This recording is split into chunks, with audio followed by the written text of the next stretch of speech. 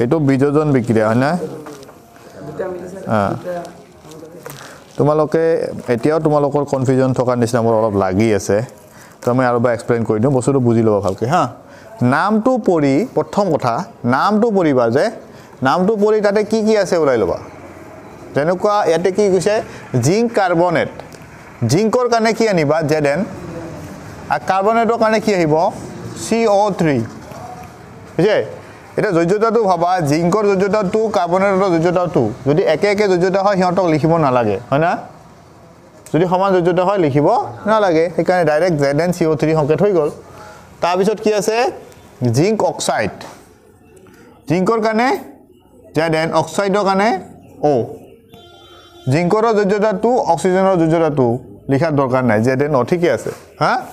আৰু কাৰ্বন ডাই অক্সাইডৰ সংকেতটো তোমালোকে সৰু পৰাই জানা CO2 হয় না এটা যদি সোৱা এটো মিলি আছে সমতুল হৈ আছে আৰু ইয়াতে যদি সোৱা এটাৰ পৰা দুটা উৎপন্ন হৈছে গতিকে কি বিক্ৰিয়া বিযোজন বিক্রিয়া C number question hydrogen gas chlorine gas hydrogen chloride hydrogen gas কেতিয়াও অকলে মানে হাইড্রোজেন অকলে নহয় কি হ'ব H2 gas plus chlorine gas HCl 2HCl বুঝে হাইড্রোজেন ক্লোরাইড তো এদম একেবাৰে সমতুলে কৰি দিছো কাৰণ মই ইয়াত দেখা হৈছে ইয়টো দুটা ইয় দুটা গতিকে 2HCl হ'ব মুখতে কৰা যায় বস্তুটো এটো কি হ'ব এটো হ'ব সংযোজন বিক্রিয়া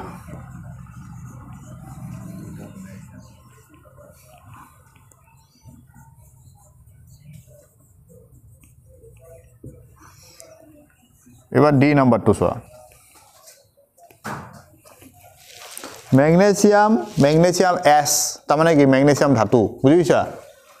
গোটা অবস্থা হ্যাঁ ওদিকে খালি ম্যাগনেসিয়াম Mg লিখিছা হ্যাঁ কিছে কোনটা এটা চাবা এটা বস্তুৰ পৰা ভাঙি দুটা উৎপন্ন হৈছে সেইকাৰণে এটো বিযোজন এইটোত চাবা সদায় ই ভাঙিছে ইয়াৰ বিযোজন হৈছে আৰু এইফালে কাৰ্চিনৰ এইফালে কি হৈছে দুটা লগ লাগছে না নাই সেইকাৰণে সংযোজন হৈছে হৈছে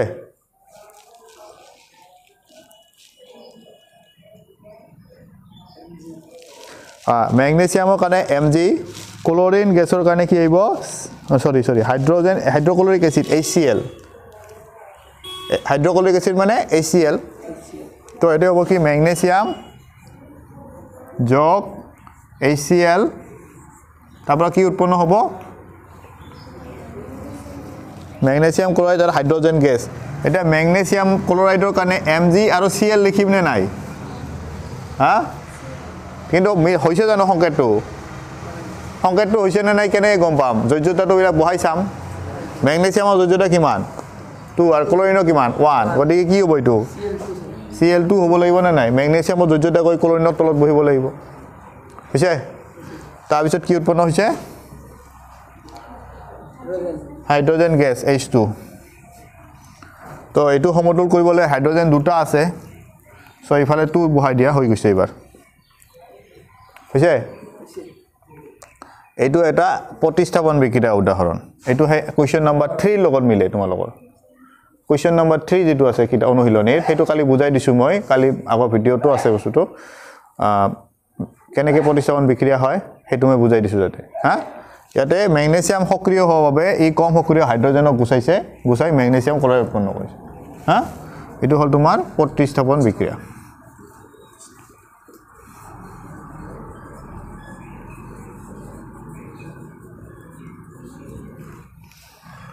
হল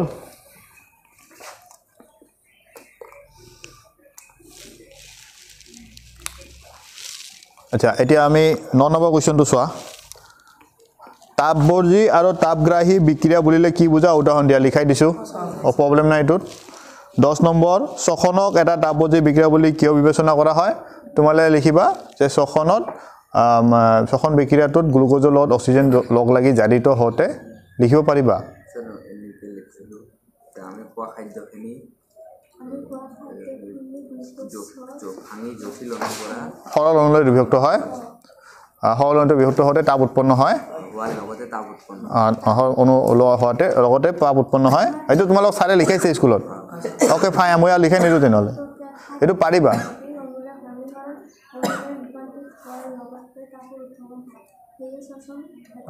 যে খাদ্যত থকা গ্লুকোজ অণু মানে জটিল অণু ভাঙি সৰল অণুলৈ ৰূপান্তৰ হোৱাৰ লগতে তাপ উৎপন্ন হয় সেইকাৰণে শ্বসনক তাপবৰ্জী বিক্ৰিয়া বুলি কোৱা হয় ঠিক আছে সো হৈ গ'ল এইটো তাৰপিছত 11 নম্বৰ আছে সংযোজন বিযোজন বিক্ৰিয়া বিপৰীত বোলা হয় কিয় এই সমূহ বিক্ৰিয়াৰ বাবে সমীকৰণ লিখা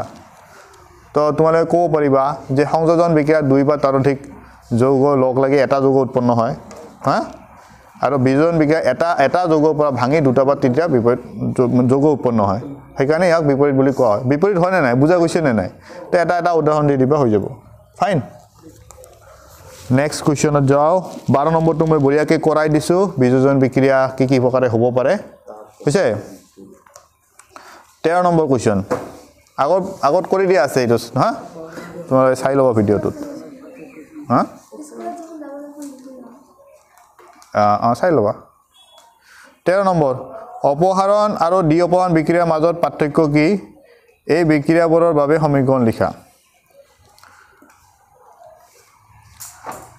অপসাৰণ আৰু দ্বি অপসাৰণ বিক্ৰিয়াৰ মাজত পাৰ্থক্য কি এইটো কিবা লিখাইছে নেকি ছাৰে এইটো কুৱেশ্যন আমি কৰিম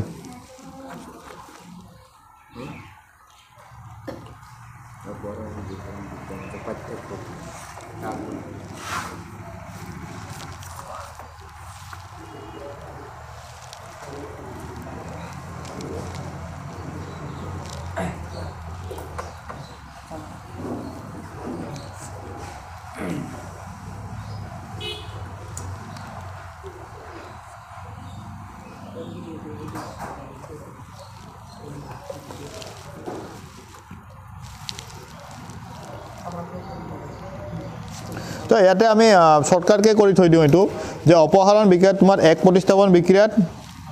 আয়নৰ বিনিময় নহয় আৰু দ্বি অপসাৰণত আয়নৰ বিনিময় হয় হ'ব তেনেকৈ লিখি থৈ দিবা শৰ্টকাট হ'ব এক প্ৰতিস্থাপন বিক্ৰিয়া যেটো বা প্ৰতিস্থাপন বিক্ৰিয়া তাতে আয়নৰ বিনিময় নহয় কিন্তু ইয়াতে কি হয় আয়নৰ বিনিময় হয় ৰাসায়নিক বিক্ৰিয়াৰ উত্তৰ দি দিবা হৈ যাব পাৰিবা হা না লিখাই দিব লাগিব হ'ব সহজ আছে আয়নৰ প্ৰতিস্থাপন বিক্ৰিয়াৰ আয়নৰ বিনিময় নহয় যেনে Fe + CuSO4 FeSO4 + Cu হৈ গ'ল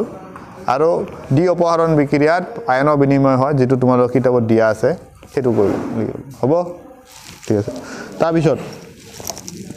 সিলভাৰ পৰিশোধনত সিলভাৰ নাইট্ৰেট দ্ৰৱৰ পৰা সিলভাৰ আহৰণ কৰোঁতে কপাৰ ধাতুৰ দ্বাৰা অপসাৰণ সংঘটিত হয় সিলভাৰ পৰিশোধনত সিলভাৰ নাইট্ৰেটৰ দ্ৰৱৰ পৰা সিলভাৰ আহৰণ কৰোঁতে কপাৰ ধাতুৰ দ্বাৰা অপসাৰণ সংঘটিত হয়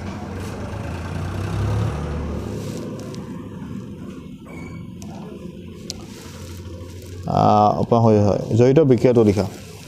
সিলভাৰ দ্ৰৱৰ পৰা সিলভাৰ আহৰণ কৰোঁতে কপাৰ ধাতুৰ দ্বাৰা অপসাৰণ সংঘটিত হয় আচ্ছা ঠিক আছে এইটো বস্তু মই অলপ বুজাই দিওঁ হা 14 নম্বৰ কুৱেশ্যনটো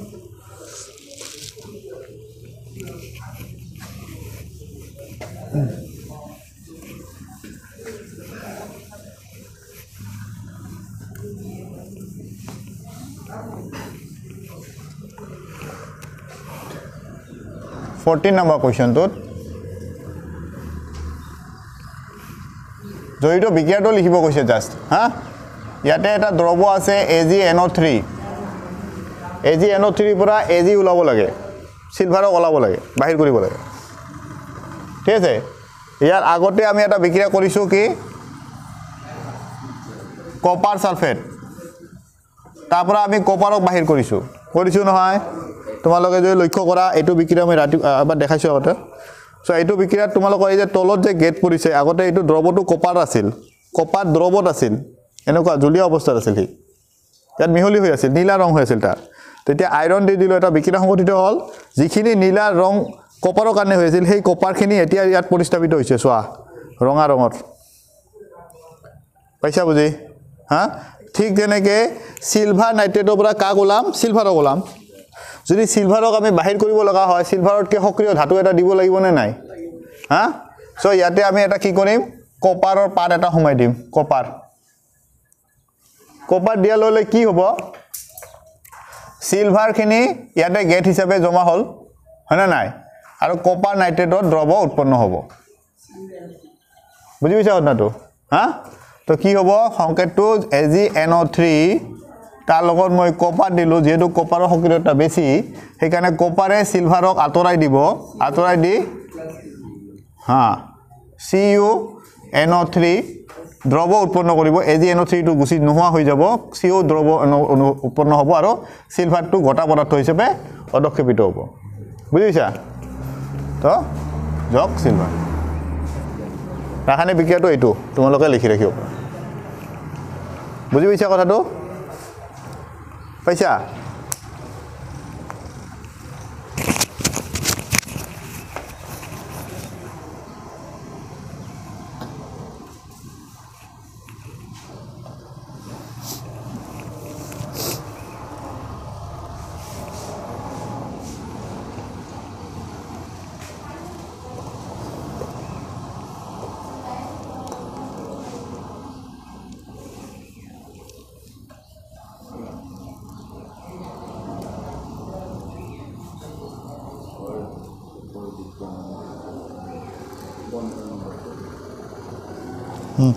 নেক্সট 15 নম্বৰ কোৱেশ্চনটো অদক্ষেপণ বিক্ৰিয়া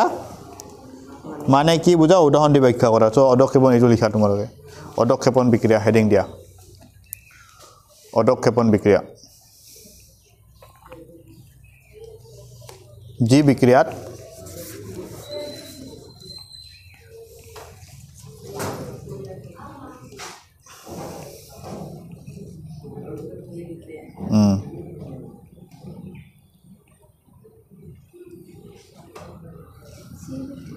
ৰবা কৈ আছো যি বিক্ৰিয়াত উৎপন্ন হোৱা বিক্ৰিয়াজাত পদাৰ্থৰ বা পদাৰ্থ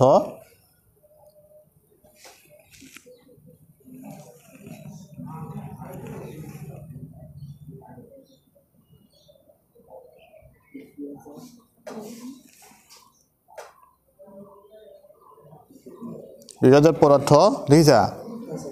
অদ্ৰবীভূত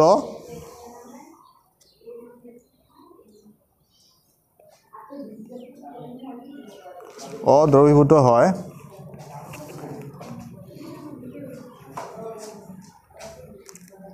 আৰু গেট সৃষ্টি কৰে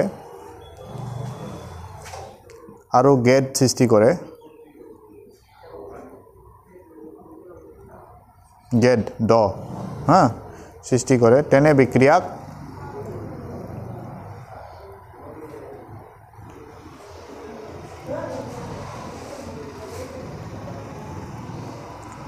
অদক্ষেপণ বিক্ৰিয়া বুলি কোৱা হয়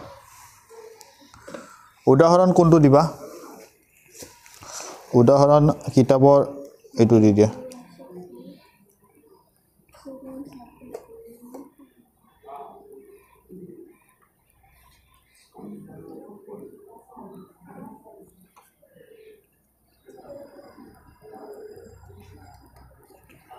কোনটো কৈছা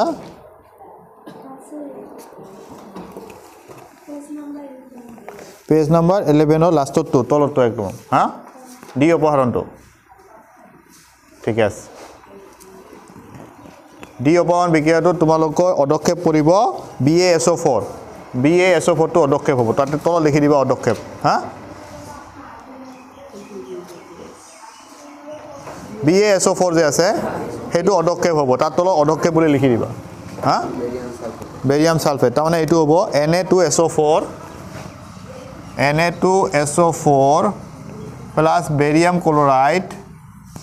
তাৰ পৰা উৎপন্ন হ'ল BaSO4 প্লাস NaCl হয় না ইয়াত তোমাৰ এইটো হ'ব অদক্ষেপ ই মানে তলত গেট হিচাপে জমা হ'ব তো এইটো বিক্ৰিয়াটো অদক্ষেপ উৎপন্ন হৈছে চোৱা তলত হা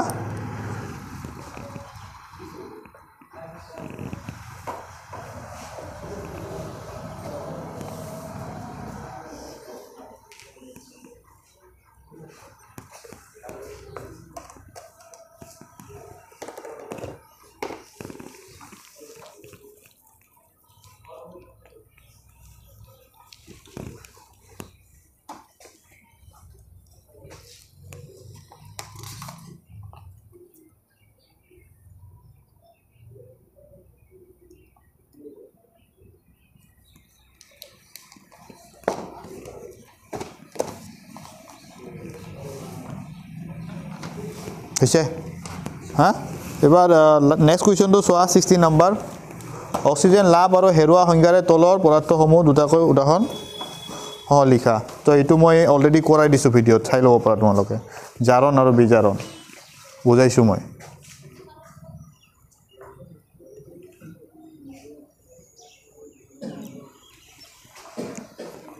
হয়নে নাই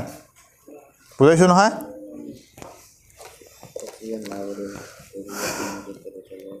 তো এইটো তোমালোকে লিখোৱা হৈছে যিহেতু গতিকে মই আৰু কৰাই নিদিওঁ এতিয়া হ'ল এতিয়া 17 নম্বৰ কুৱেশ্যনটো চোৱা হা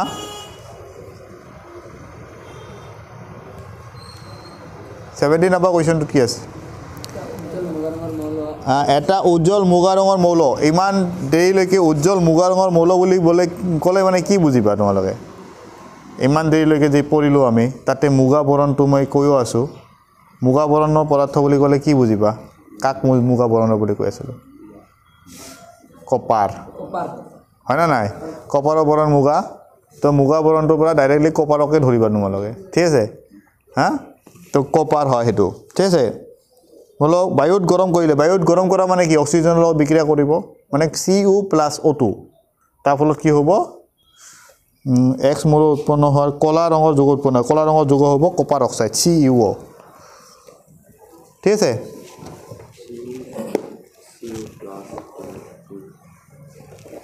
Cu+O2 আৰু উৎপন্ন হ'ব CuO ঠিক আছে মুগা ৰঙৰ পদাৰ্থটো হ'ল কপাৰ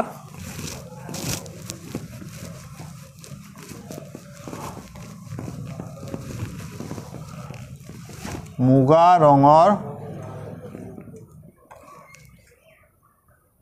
পদাৰ্থটো হ'ল কপাৰ ঠিক আছে মুগা ৰঙৰ পদাৰ্থটো হ'ল কি কপাৰ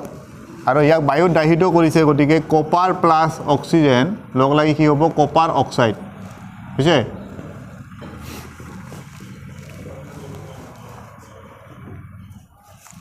তো ইয়াতে 2 দিব লাগিব ইয়াতে 2 আহিল ইয়াৰ ৰং হৈছে কলা ঠিক আছে ইয়াৰ ৰং হৈছে কি মুগা বুজি পাইছা এবাৰ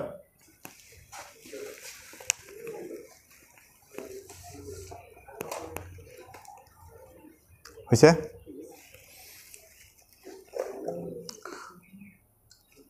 লৰ বস্তুত 18 নম্বৰ কুৱেশ্যন লৰ বস্তুত ৰঙৰ প্ৰলেপ দিওঁ কিয়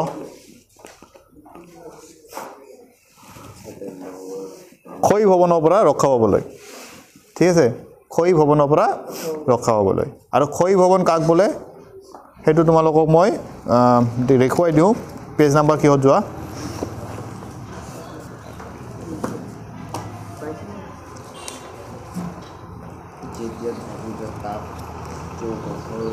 তোমালোকে যোৱা পেজ নাম্বাৰ 13 তাতে ক্ষয় ভৱন বুলি এটা টপিক আছে পাইছা তাতে তুমি সেই টপিকটো 4 নম্বৰ শাৰীত যোৱা দেখা পাইছা তাৰপৰা যোৱা যেতিয়াৰ পৰা দাগ দিয়া হা যে ধাতু এটা তাৰ চৌপাশৰ বিভিন্ন পদাৰ্থবোৰ যেনে জলীয় বাষ্প এচিড আদিৰ দ্বাৰা আক্ৰান্ত হয় তেতিয়া ইয়াৰ ক্ষয় ঘটা বুলি কোৱা হয় আৰু এই প্ৰক্ৰিয়াটোক ক্ষয় ভৱন বোলা হয় ঠিক আছে লগতে ইয়াত ক্ষয় ভৱনৰ বিভিন্ন উদাহৰণ দিছে তাৰ তলত দুটা উদাহৰণ দিছে সিলভাৰৰ ওপৰত পৰা কলা চাবনি আৰু কপাৰৰ ওপৰত পৰা সেউজীয়া চাবনি ক্ষয় ভৱনৰ উদাহৰণ ইয়াৰ উপৰি লগত মামৰে ধৰাটো ক্ষয় ভৱনৰ উদাহৰণ ঠিক আছে এইখিনি তোমালোকে একদম ভালকৈ মুখস্থ কৰিবা হা আৰু বুজিটো পাইছাই ইয়াত বুজাব লগা বিশেষ নাই হা আৰু আমি মামৰে ধৰা হওক বা এই ধৰণৰ ঘটনা যে সিলভাৰৰ ওপৰত কলা চাবনি পৰা বাচিবৰ কাৰণে আমি কি কৰোঁ ৰং দিওঁ তেল সানো হা বিদ্যুৎ লেপন কৰোঁ এই তিনিটা প্ৰক্ৰিয়া আমি কৰোঁ হা তো এই বস্তুটো তোমালোকে 3 নম্বৰ চেপ্টাৰটোতো পাবা গতিকে এতিয়া লিখাৰ দৰকাৰ নাই এইটো হৈ গ'ল হা তো 18 নম্বৰ এনসাৰ হৈছে যে ক্ষয় ভৱনৰ পৰা ৰক্ষা পাবলৈ তাৰপিছত 19 তেল আৰু চৰ্বি থকা খাদ্যবস্তু নাইট্ৰজেনৰ পৰিৱেশৰ পেকেটত ভৰা হয় কিয় বায়ুমণ্ডলত কোনটো গেছৰ পৰিমাণ বেছি আছে বায়ুমণ্ডলত অক্সিজেন গেছৰ পৰিমাণ বেছি হয় না সৰি নাইট্ৰজেন গেছৰ পৰিমাণ বেছি হয় না এতিয়া বায়ুমণ্ডলত তোমাৰ 78% নাইট্ৰজেন আছে 21% অক্সিজেন আছে হয় না এতিয়া তোমাৰ কোনে জাৰণ ঘটাব পাৰে অক্সিজেনে জাৰণ ঘটায় নাইট্ৰজেনে জাৰণ ঘটাব নোৱাৰে কোনো এটা বস্তু যেতিয়া জাৰণ ঘটে তাৰ পৰা কি হয় হেই মানে দুৰ্গন্ধযুক্ত পদাৰ্থ উৎপন্ন হ'ব পাৰে বা গেলি পচি যোৱাৰ নিচিনা হ'ব পাৰে বস্তুটো ঠিক আছে তো আমি নাইট্ৰজেনৰ পেকেটত এই আলু চিপছ যে আছে আলু চিপছ আছে নহয় পোৱা যায় যে তাৰ ভিতৰ পেকেটটো ফুলি থাকে নে নাই তাৰ ভিতৰত নাইট্ৰজেন গেছ ভৰাই থৈ দিয়ে নাইট্ৰজেন গেছ ভৰালে কি হ'ল সেই আলুখিনিত অক্সিডেশ্যন নহল যাৰ ফলত সি গেলি পচি নাযায় বহু দিনলৈকে ভালে থাকে বুজি পাইছা তো নাইট্ৰজেনৰ পৰিৱেশত ৰাখিলে কি হ'ব জাৰণ সংগঠিত নহয় যাৰ ফলত পদাৰ্থবোৰ বহু দিনলৈ ভালে থাকে এইটো এনসাৰ হিটোৱে হ'ব শৰ্টকাটকে হা তোমালোকে পেজ নম্বৰ 13ত যোৱা মই বস্তুটো পঢ়ি দিছো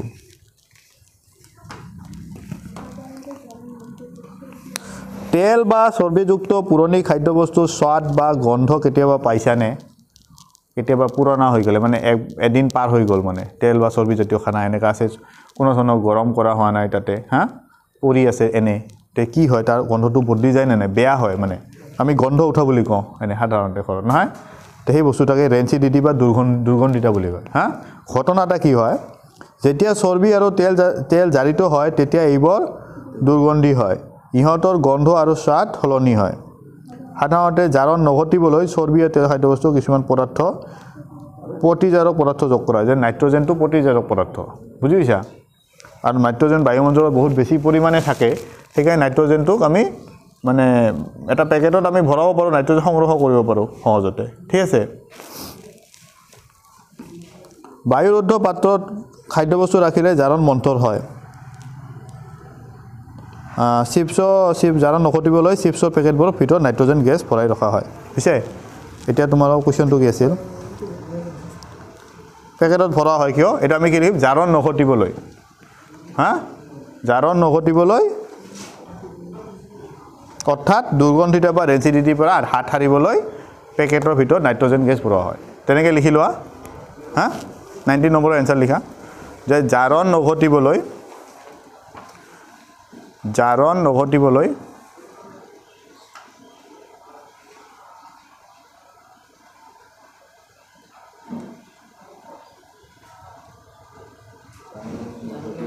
অৰ্থাৎ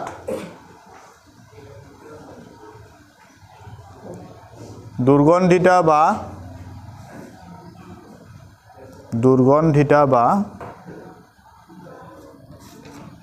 বানানটো চাই লোৱা দুৰ্গন্ধিতা বা জাৰণ নঘটিবলৈ অৰ্থাৎ দুৰ্গন্ধিতা বা ৰেঞ্চিডিটিৰ পৰা হাত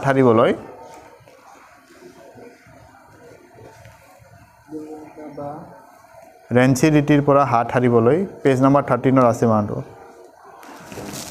ৰেঞ্চিডিটিৰ পৰা হাত সাৰিবলৈ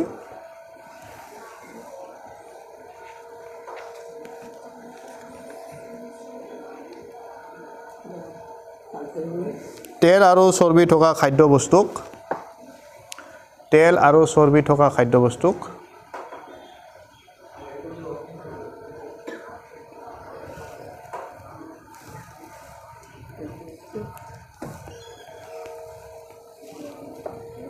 নাইট্ৰজেনৰ পৰিৱেশত পেকেটত ভৰোৱা হয় চৰ্বি থকা খাদ্যবস্তুক নাইট্ৰজেনৰ পৰিৱেশত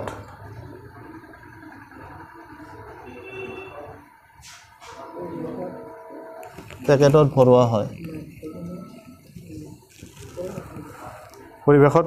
ভৰোৱা হয় নাইট্ৰজেনৰ পৰিৱেশত পেকেটত ভৰোৱা হয় হৈছে আৰু ইয়াৰ পিছত যে দুটা কুৱেশ্যন আছে সেইটো পেজ নম্বৰ 13ত আছে ইতিমধ্যে মই আলোচনা কৰিলোঁ গতিকে মই সেইখিনি আৰু কৈ নাথাকোঁ একেটা কথা বাৰে বাৰে তো এটা কাম কৰিম আজি প্ৰিভিয়াছ ইয়াৰ কুৱেশ্যন এনসাৰ কৰাৰ সময় নহ'ব হয় না নেক্সট ক্লাছত কৰি লওঁ অহাকালি কৰি ল'ম ঠিক আছে কালি 7টাত